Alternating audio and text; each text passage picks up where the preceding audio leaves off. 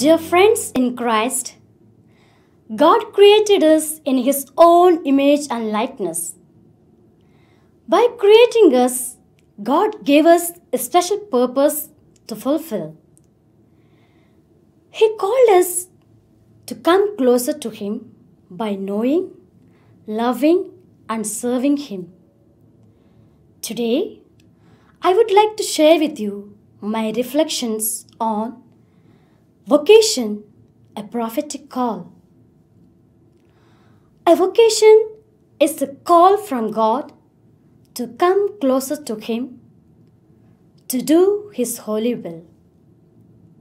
Saint Therese of Lisieux says, "My vocation, at last I have found it. My vocation is love." Mother Teresa echoes the same truth when she says, "Many people mistake our work for our vocation. Our vocation is the love of Jesus." Dear brothers and sisters, God has a wonderful plan for each of us. Yes, for me and for you. In creating us, giving us grace in all our work and play, God is drawing us towards holiness and perfection. Let me tell you, who is a prophet? A prophet is a person who speaks God's truth to others. The English word prophet comes from the Greek word prophetess, which means one who speaks forth, or to speak on behalf, or adequate.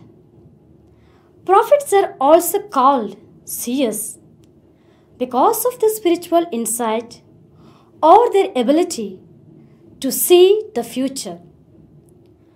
Prophets had the task of faithfully speaking God's word to the people. They were instrumental in guiding the nation of Israel and establishing the church.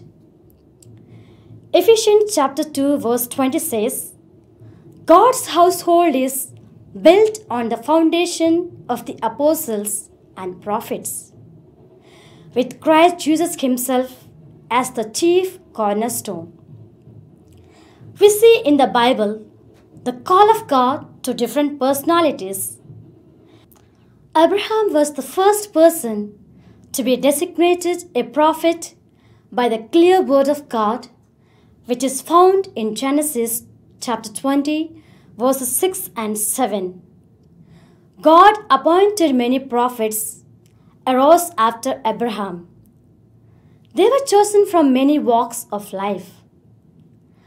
Moses was adopted in infancy by an Egyptian princess and thus received a princess education. Ezekiel and Jeremiah were priests as well as prophets. David was first a shepherd, then warrior, king, poet, and a prophet as well. Amos was a herdsman, Elisha was a plowman, and Daniel was a government administrator. From such diverse backgrounds, God chose His prophets. In the New Testament, when Jesus called His disciples, they did not look like winners. He picked up simple people like a tax collector, fisherman, and said, "I believe in you. What I know, I will teach you." Yes, God does not call the qualified, but He qualifies those He calls. Their influence and authority did not come from their rank, education, wisdom, or wealth, but entirely from the fact that God chose to be His messengers. In the words of St. Paul in 1 Corinthians chapter 2, verses 26 to 29, "Consider your own calling, brothers and sisters. Not many of you were wise by human standards. Not many were powerful, and not many were of noble birth. Rather, God chose the foolish of the world to shame the strong, and God chose the lowly and despised of the world, those who count for nothing, to reduce nothing those who are something, so that no human might boast before God. So, we may define a prophet as one appointed by God Himself to be His messenger. Pope Francis says, God called you to make a definitive choices, and He has planned for each of you to discover that plan and to respond to your vocation is to move toward personal fulfillment. A call is a gift that we receive from God. A call is not a career. A career is something we do for ourselves. A call is something we do for God. A career promises status, money, or power. On the other hand, call generally promises difficulty, suffering, and the opportunity to be used by God. A career may end with retirement. A call is not over until the day we die. A career can be disrupted by any number of events, but when God calls us, He enables us to fulfill our calling even in the most difficult circumstances. God calls each of us personally by name. Our response can only be as the unique individuals that we are.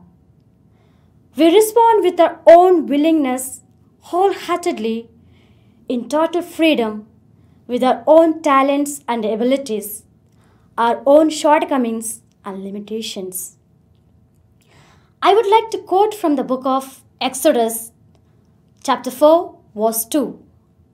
When God called Moses, one of the questions He asked him was, "What is that in your hand?" Moses held his shepherd's staff. It represented his livelihood. It's what he was good at.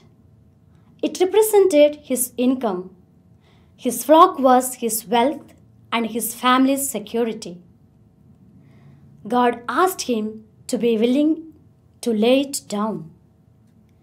Yes, my dear brothers and sisters, today God asks each one of us, what is that in your hand? What has been given to you? God has blessed us with His life, His resemblance, His entire creation. He has filled us with the gifts and fruits of the Holy Spirit. God has given us good families, relations, gifts and talents, wealth and experiences. The most important thing is to be busy with our own works and doing it sincerely, and also to be ready to hear the call of Jesus. We must pray every day to know His will, and if He does call us, speaking silently in our hearts, we must listen. For example, if the radio is not tuned to the right station, no sound will come out. But if it is properly adjusted, beautiful music will pour from it. So also, our souls must be ready to do His will, whatever it may be for us. Even if we have to sacrifice our worldly possessions, our home, and our friends to follow His call. Dear brothers and sisters, you and I are called, like the prophets, to continue the mission of God, to reunite the entire creation in God by speaking God's word to His people and revealing to people His will in their life. Like prophets, We need to take bold steps in order to challenge the world and live an exemplary life and doing God's will in our personal life. I would like to conclude my reflections by quoting from the Gospel of St. John, chapter 15, verse 16. You did not choose me, but I chose you and appointed you so that you might go and bear fruit, fruit that will last, and so that whatever you ask in my name, the Father will give you. Wish you all the best. May God bless us.